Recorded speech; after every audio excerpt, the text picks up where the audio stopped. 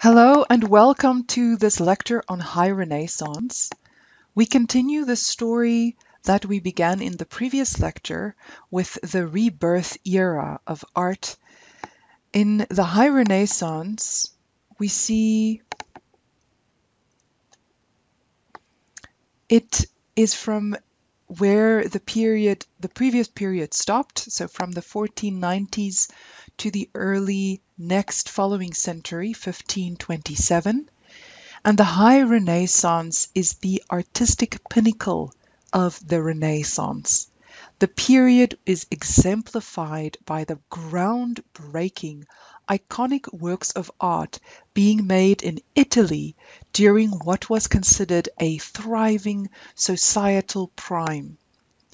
Artists were keenly interested in anatomy, science, and architecture, and that all bled through into their artwork. Key ideas from the High Renaissance was the concept of the Renaissance man. It was epitomized by men like Leonardo da Vinci, Michelangelo, Raphael, and Donato Bramante.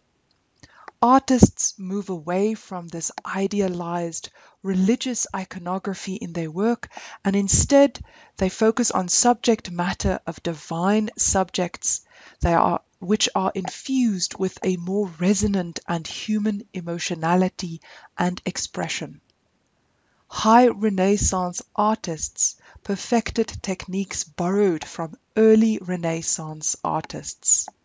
This included the use of linear perspective to create extreme depth, highly accurate and scientifically correct depictions of human anatomy, the foreshortening of figures and subjects within elevated paintings and sculptures to provide an authentic viewing experience from below, and trompe-l'œil effects to seamlessly incorporate architectural elements into a work of art.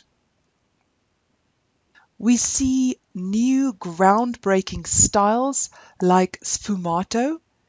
Leonardo da Vinci created sfumato, a glazing effect that revolutionized the blending of tone and color. And we see the style of quadratura or ceiling paintings. They were meant to rapturously draw the gaze of viewers up into a heavenly visage. And there's a strong emphasis on beauty. High Renaissance artists' key concerns were to present pieces of visual, symmetrical, and compositional perfection. High Renaissance artists were influenced by the linear perspective, shading, and naturalistic figurative treatment launched by early Renaissance artists like Masaccio and Mantegna. But they mastered those techniques in order to convey a new aesthetic ideal that primarily valued beauty.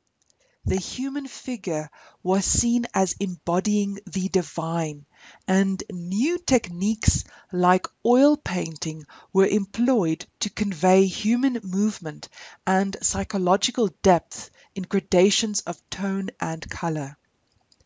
Drawing upon the classical Greek and Roman proportional preciseness in architecture and anatomical correctness in the body, masters like Leonardo, Michelangelo, and Raphael created powerful compositions where the parts of their subjects were illustrated as harmonious and cohesive with the whole. It all began with Leonardo da Vinci. The High Renaissance began with the works of da Vinci as his paintings, The Virgin of the Rocks from 1483 to 85 and The Last Supper from the 1490s, exemplified psychological complexity, the use of perspective for dramatic focus, symbolism, and scientifically accurate detail. However, Both works were created in Milan, and it wasn't until 1500 when Da Vinci moved back to Florence, the thriving center of art and culture, that his work impacted the city. His study for the Virgin and Child with Saint Anne from around 1499 to 1500 was displayed at Santissimi Annunziata Church, where many artists went to study it. Leonardo's scientific understanding and observation of natural phenomena and his sense of mathematical proportion were also profoundly influential. His ink drawing, Vitruvian Man from 1490, showed ideal human proportions correlating with ideal architectural proportions advanced by the Roman architect Vitruvius in his De Architectura from around the year 30 to 15 BCE.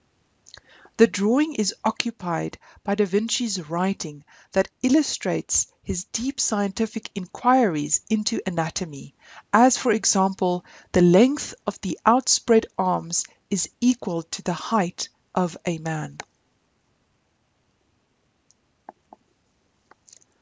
Leonardo was not only a noted painter, but also a polymath who has been called the father of architecture, ichnology, and paleontology, among other fields.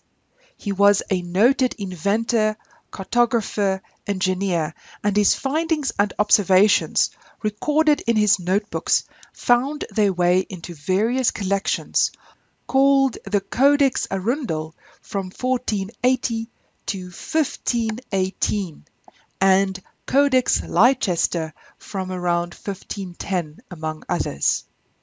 To some, these notebooks have become as valued as his artworks.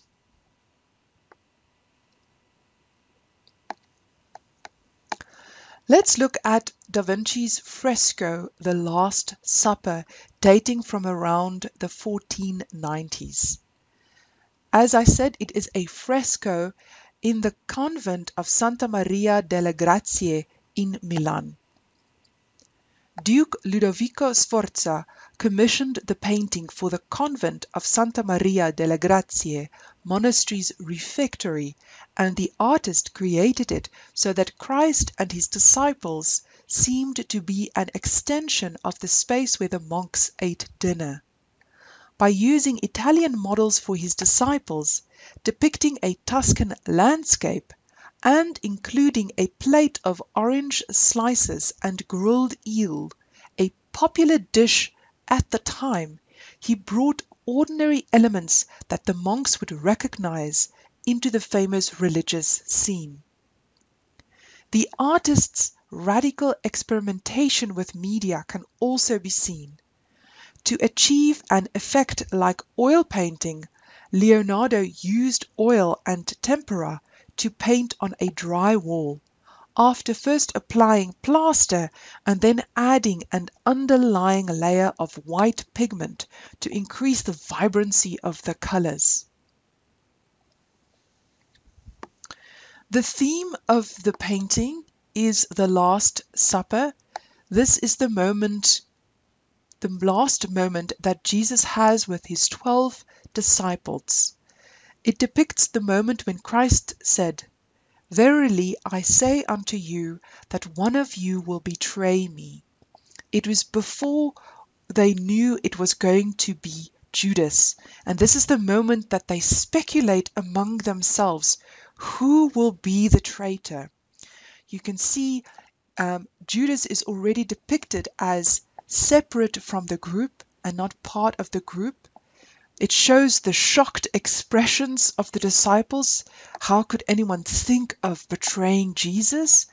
And it uses linear perspectives.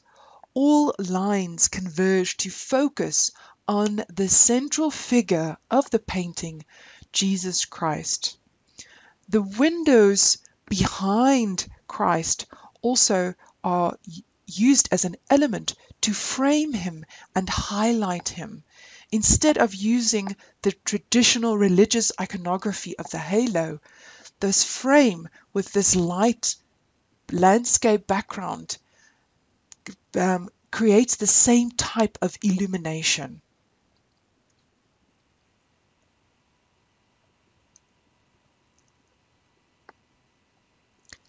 Within the first few decades, the paint started to deteriorate because it was an experimental method, and other events have also damaged the work greatly. You can see from this slide on the right, a protective structure was built in front of the fresco during the Second World War in an attempt to try and protect it. And at the bottom of the slide, it shows what the fresco looked like in the 1970s before it was restored. Let's look at a second painting by Leonardo da Vinci. It's Salvator Mundi from around the year 1500. It shows Jesus Christ in contemporary Renaissance dress. It clearly shows this humanist influence in the artwork, but he's still depicted as a savior of the world and master of the cosmos. His right hand is making the sign of the cross, and his left hand holds a crystalline sphere representing the heavens. It is a half-length portrait, which was a radical departure from full-length portraits of the time. He uses the sfumato technique here. The softness of the gaze, which is acquired through sfumato, lends a spiritual quality, inviting veneration from the viewer. It is as though the figure appears in front of you. You struggle to actually see the brushstrokes. He also depicts Jesus Christ with a frontal gaze. This extreme realism of the face encompasses an emotionality and expressiveness defined by the artist's acuity with anatomical correctness.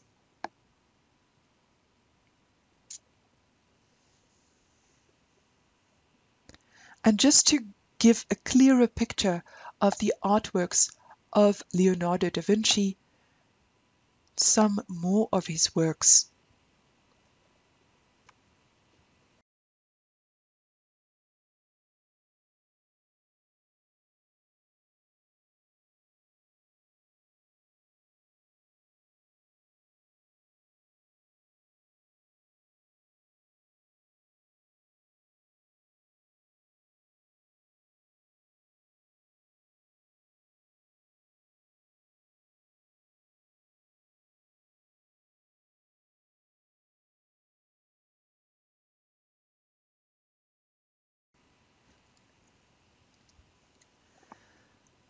The High Renaissance was dominated by a few celebrated masters and the competitive rivalries that developed between them as they vied not only for noble patronage but also for supreme excellence in their art.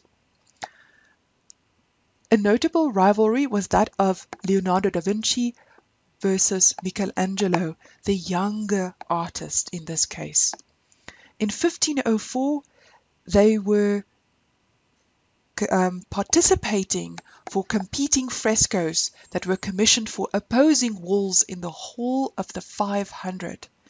Unfortunately, the frescoes were never completed, but drawings of the studies for those frescoes have remained. You can see on the left the study of a male back for the Battle of Cassina, and Da Vinci's interpretation shows two warriors' heads for the Battle of Anghiari.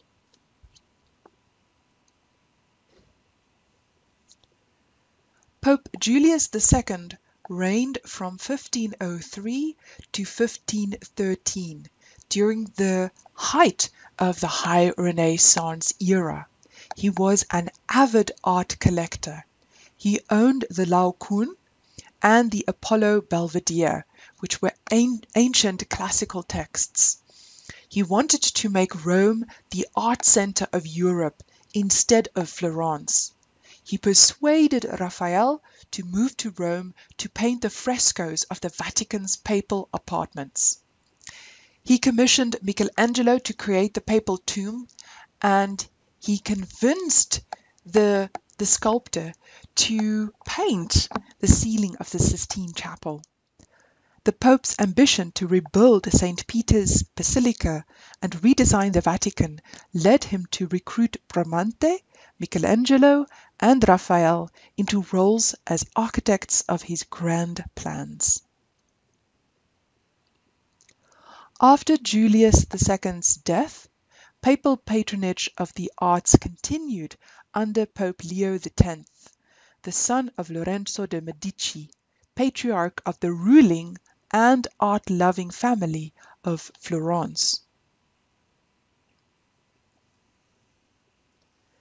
In the normal course of events, many men and women are born with remarkable talents, but occasionally, in a way that transcends nature, a single person is marvelously endowed by heaven with beauty, grace, and talent in such abundance that he leaves other men far behind. All his actions seem inspired, and indeed everything he does clearly comes from God rather than from human skill.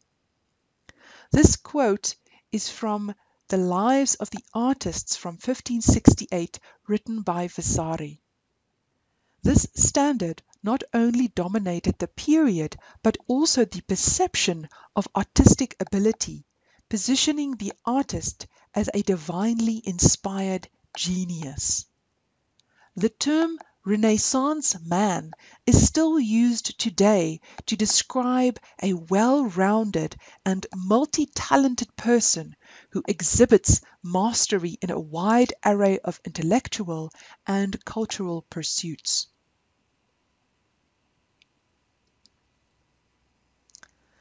Some painting innovations during the High Renaissance include Michelangelo designed a scaffolding system to reach the roof of the Sistine Chapel for his fresco.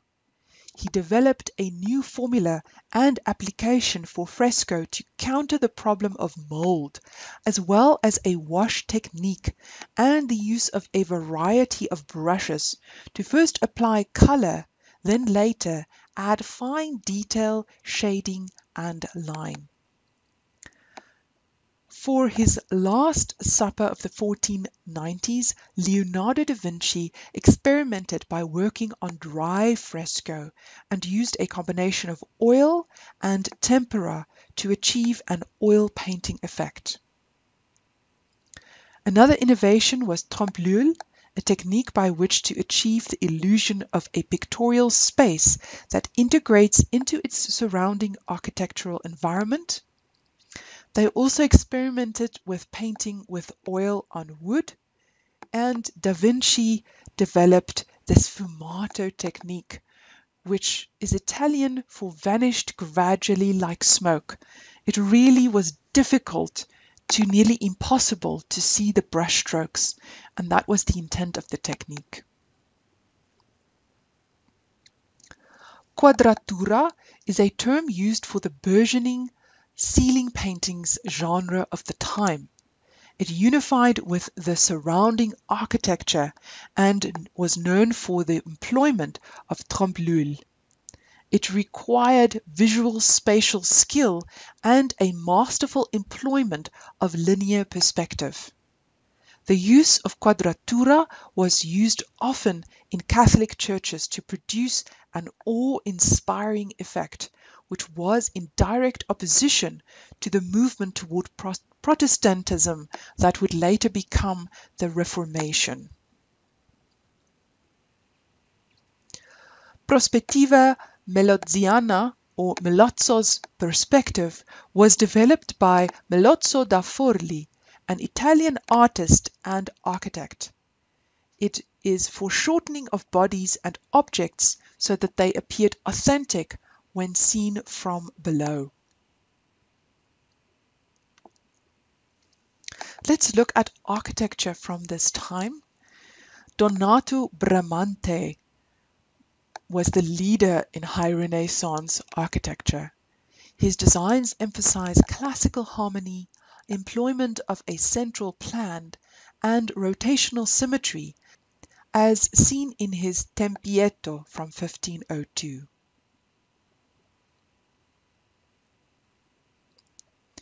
Tempietto is Italian for small temple.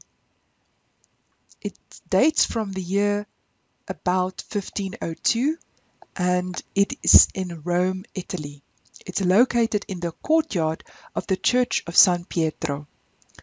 The round temple consists of a single chamber, inspired by Bramante's knowledge of classical buildings such as the Pantheon and the Temple of Vesta from the 3rd century. And the Pantheon is from around the year 113 to 125 AD.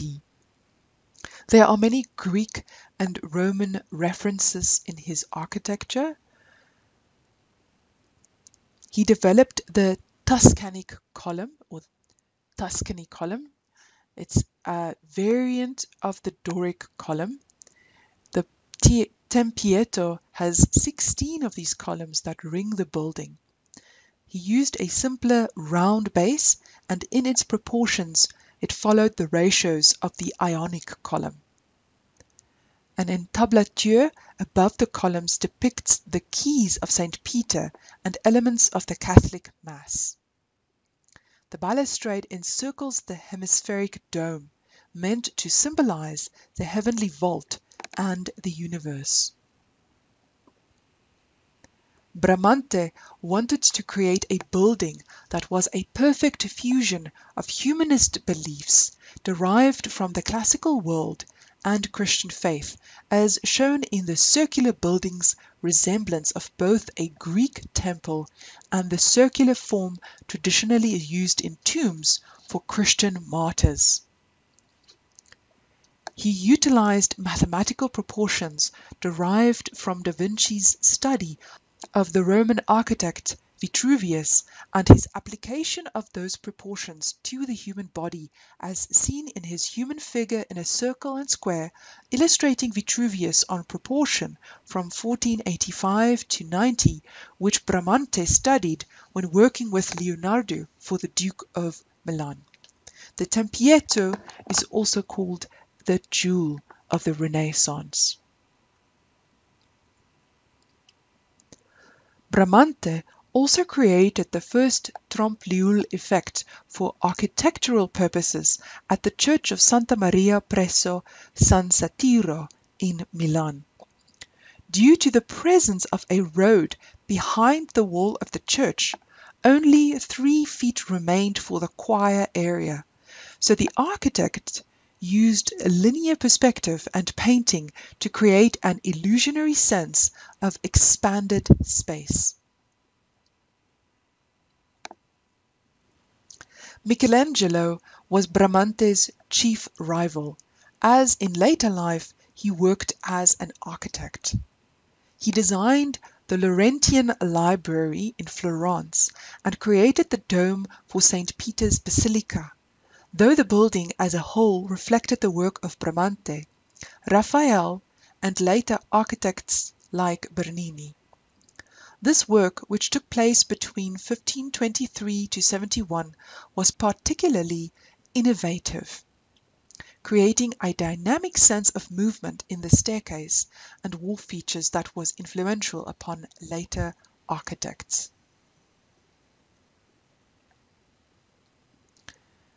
In terms of High Renaissance sculpture, our leading man was definitely Michelangelo.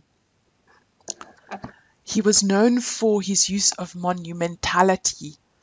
He loved huge works, size and scale, to impress everybody who looked or encountered the sculpture pieces. His innovations include the reintroduction of marble instead of bronze as the choice of medium to work with, such as, for example, his David and the Pietà. Let's take a closer look at Michelangelo's David from 1501 to 1504. Its size is huge in scale. It's nearly 2 meters high. It's 199 centimeters high by 517 centimeters. It shows the hero David from the Old Testament as he faces the giant Goliath. It evokes classical Greek sculpture. This work was the first time since the classical era that the male nude has been carved in a work of marble and to this size. Depart from the usual depictions of David or David. It shows the moment before his victory. It shows large eyes and prominent brow conveying concern. He turns to assess the danger. He's got only a slingshot slung across his shoulder, and that is the only thing that is able to identify him as the biblical hero. And there is a deliberate foreshortening. You can see the hands are bigger in size than the feet, and that is because people were going to look at it from below and up. So Michelangelo wanted the proportions to remain intact. The optical proportions, to remain intact. The statue was originally intended to stand on the base of Brunelleschi's dome of the Florence Cathedral, causing it to be viewed from below on an elevated position, and that the artist created these tweaks in regards to that particular perspective. The viewer was meant to circle the work. There's an outward motion from a central core forces the viewer to take into account both the form and the space between and surrounding the forms in order to appreciate the complete composition.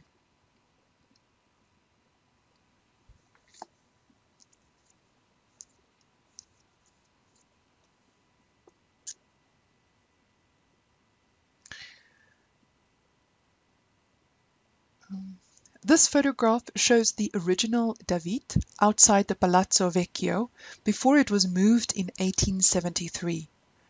The sculpture was then still clothed with the loin covering added by the 16th century city officials for propriety's sake. The second work of Michelangelo that we are going to look at is his very famous Pietà from around 1498 to 1499. It is 195 centimeters in height, and its width is around 174 centimeters. The statue was commissioned for the French Cardinal Jean de Bellière as part of his funeral monument, but it got moved to St. Peter's Basilica in the Vatican. It's the only work of Michelangelo that he ever signed. Pietà means pity, and it usually in artworks shows the moment that the earthly Mother Mary holds her deceased son, Jesus, after he was crucified. The sculpture follows a pyramid structure, and Mary's head forms the vertex of that pyramid. The figures are once again out of proportion. Much of Mary's body is concealed by drapery to make space for full-grown man, this Jesus, to be able to fit on her lap. But also there's a naturalness of flesh depicted masterfully in marble. It shows a young Mary, not the historical Mary, which at that time would have been about 50 years old. Michelangelo said in response to many people who said, but this Mary is too young to be the mother, he said, chaste women stay fresher longer, so much more the virgin. But It does. The Pieta traditionally depicts a very painful moment, the moment that a mother realizes that her son is dead. But again, there is a Greek reference to the sculpture, because Mary's face is not in agony, but her face is serene.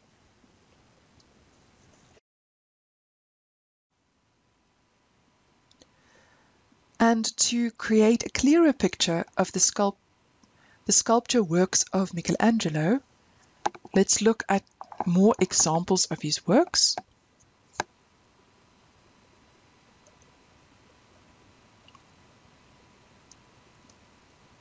Another artist of the High Renaissance period is Raphael.